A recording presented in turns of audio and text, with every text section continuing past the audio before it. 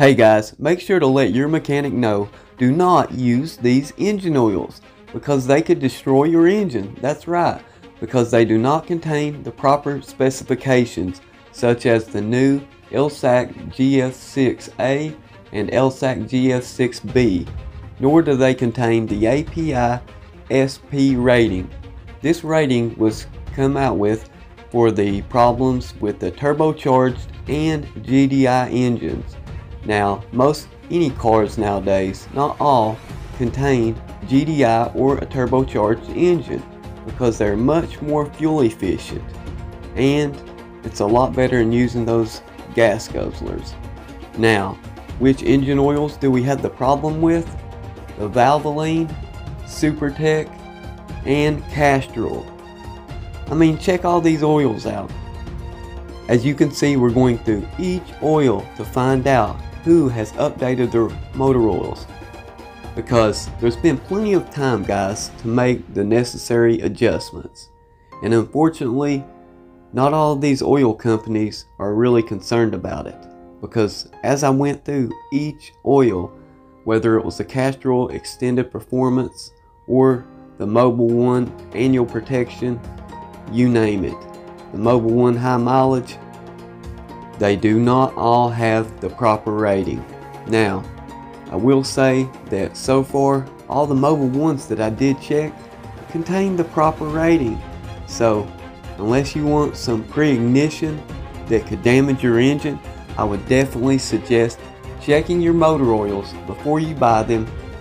Maybe you even want to go and check your motor oils and take them to the mechanic yourself. This way you know you're getting the right engine oil. Because I've seen this many of times, the mechanics, they're only getting the oil that's sent to them at the best cost. You almost can't blame them. But I'm concerned about the long-term health of my engine. I'm not sure about you guys. I'm not saying that supertech isn't a great oil. Matter of fact, I think it's an amazing oil. I would use it if I was using oil, and because it's such a great price. But now the Castrol, definitely, I used Castrol motor oil for years, and it's a great oil as well. So I'm not saying it's a bad oil. Valvoline, another great oil. Not saying it's a bad oil.